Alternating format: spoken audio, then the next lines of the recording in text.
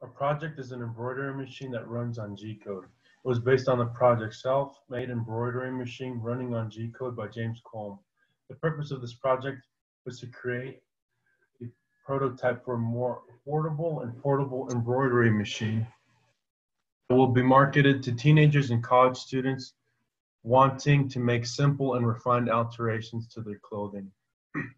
The project consists of a rig that is made up of 3D printed part and manufactured parts that are controlled using an Arduino Uno, an A4 9A8 CNC shield, and 3 GRBL stepper drivers.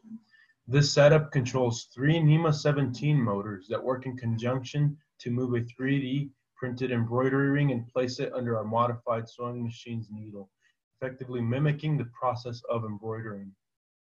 The following video depicts one of our G-code test runs.